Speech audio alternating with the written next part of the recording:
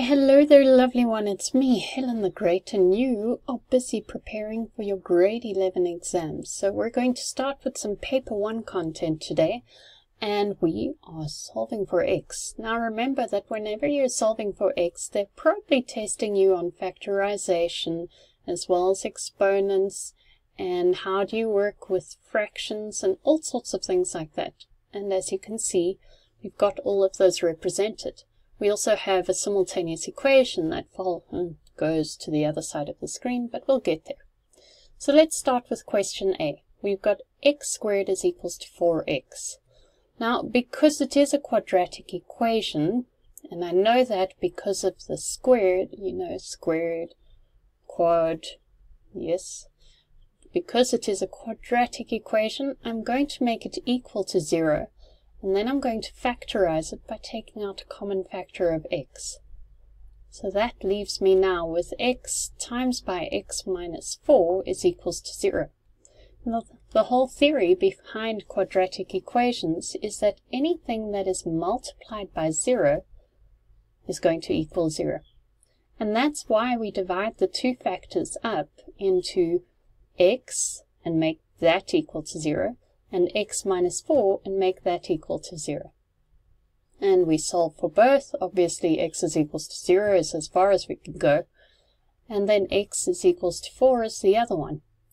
The reason why this would work is because if x was 4, 4 minus 4 would be 0. 0 times by x would give us 0.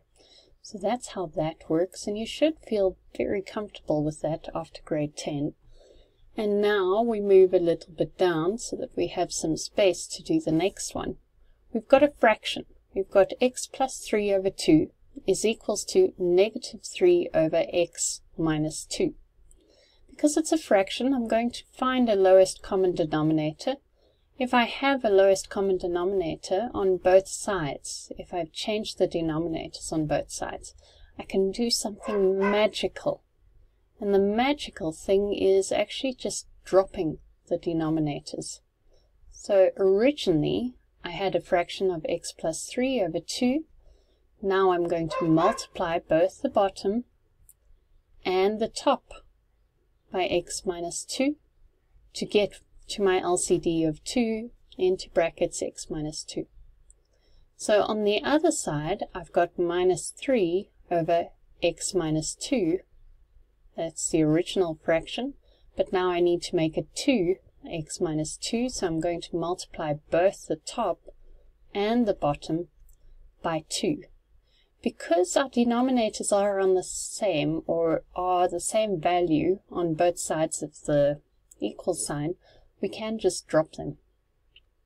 And now we have x plus 3 into brackets x minus 2 is equals to, well, let's just multiply that out because it's nice and easy, negative 6.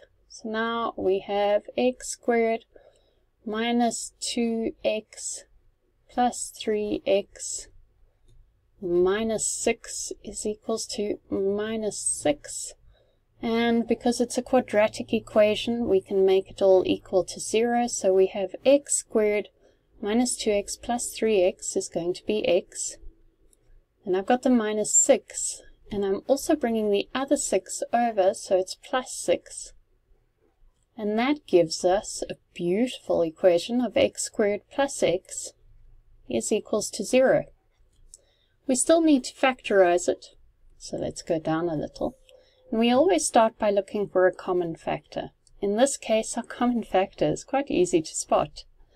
We've got x as a common factor in both. If we take out x as a common factor, x squared would become x, and x divided by x becomes 1. Now, as we said before, anything multiplied by 0 has a value of 0, and that's why we divide the two factors, in other words, the x and the x plus 1, into two different equations. So x plus 1 is equals to 0. That means x is going to be equal to negative 1. Our two answers then are x is equals to 0 and x is equals to negative 1. Let's move on up and go and see the next question. And a lovely exponential equation. Now the trick is to change everything to products of their prime factors first. So we know 2 is 2. Let's put it like that. But then we have 8 is actually 2 to the power of 3. And then that's to the power of x. At the bottom, 4 is actually 2 to the power of 2x minus 1. I'm going to put that in brackets now. And then 32 is actually 2 to the power of 5, isn't it? So now we have something we can work with. I'm going to change 2 to the power of x minus 4 into 2 to the power of x times by 2 to the power of negative 4. And it'll become more obvious just now why I'm doing that. In the meantime, I'm multiplying things out. So it becomes 2 to the power of 2x. And don't forget to multiply the negative 1 by 2 as well. And then we've got 2 to the power of 5 on the other side. I'm also going to break this up a bit and add these and see what happens. So I have 2 to the power of 2x, or 4x at least, at the top, times by 2 to the power of negative 4. And at the bottom, I have 2 to the power of 2x times by 2 to the power of negative 2 is equals to 2 to the power of 5. Now I'm going to fiddle with it a bit. I'm going to do some cancelling and all sorts of stuff like that. I'm actually just going to bring things to the top. So let's do that. 2 to the power of 4x minus 2x, why? Because that comes to the top and then we subtract it. Then we've got 2 to the power of negative 4.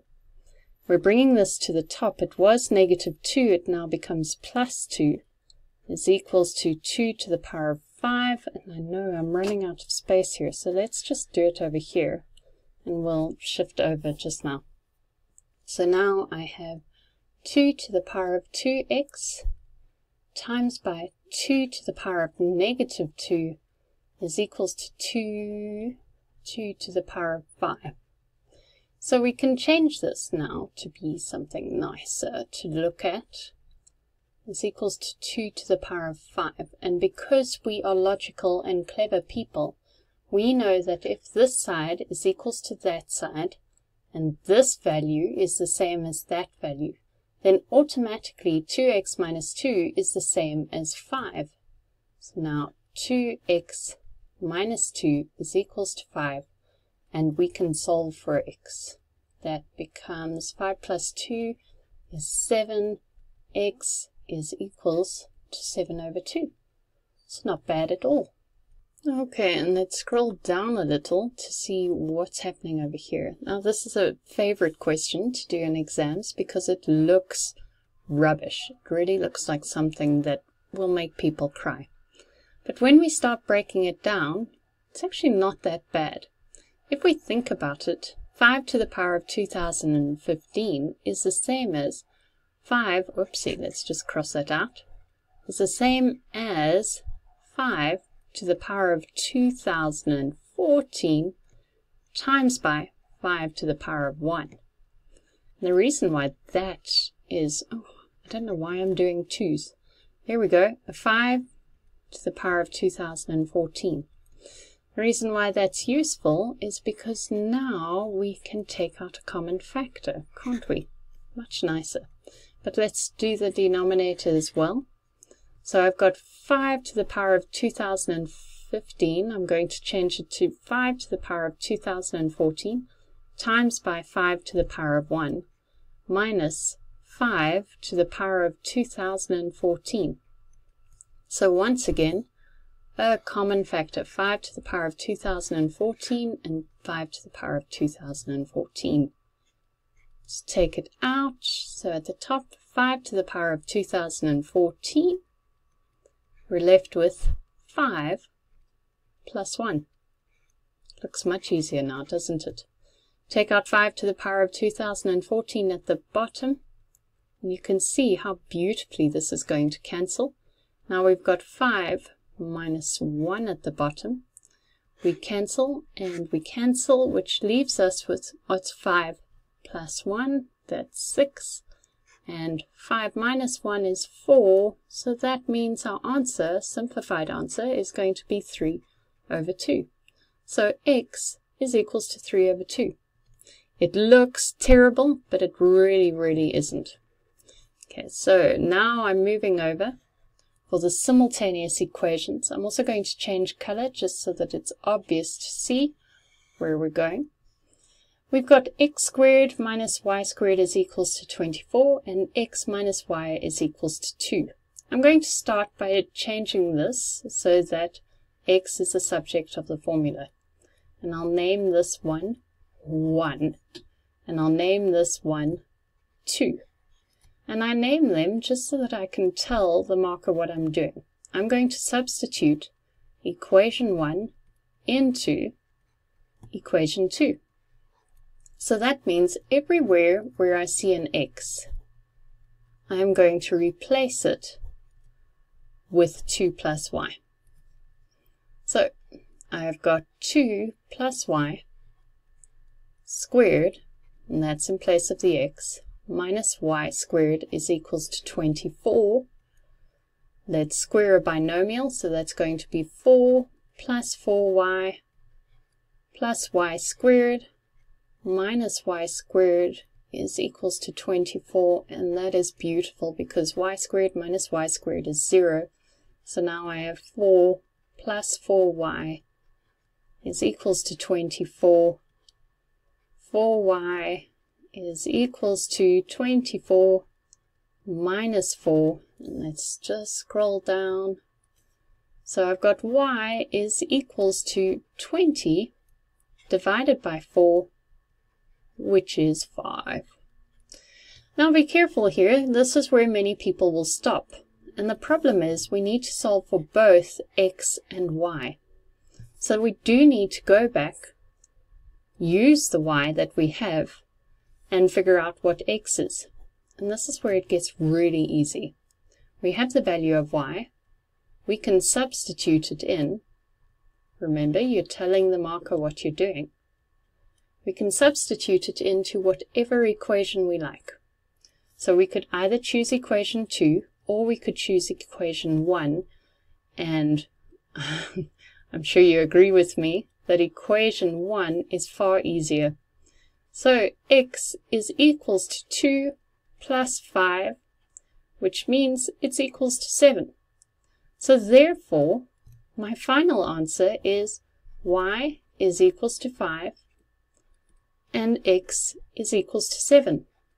If this were a problem on the Cartesian plane, which it's not, you would write your final answer as 7, 5, because that's the coordinate. But it's not, it's just a straightforward solve for x and y simultaneously. Well, my lovely one, that is a whole question 1 of paper 1. It is worth 20 marks. So it's 20 easy marks. All you've got to do is make sure you can work with algebra. Much love.